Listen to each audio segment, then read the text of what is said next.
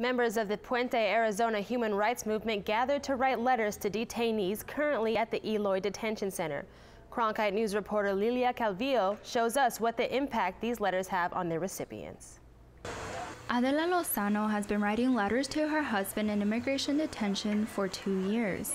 Now she does it for others as well. The time goes by slow for them. It's very sad to be there, and their consolation is receiving a letter. Lozano is part of Uno por Uno, or One by One, an organization that supports immigrant detainees held at the Eloy Detention Center.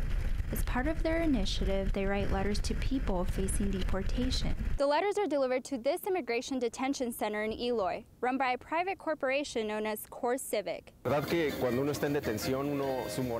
truth is, when we are detained, morale no longer exists for us, and we feel unprotected, humiliated, segregated, and discriminated.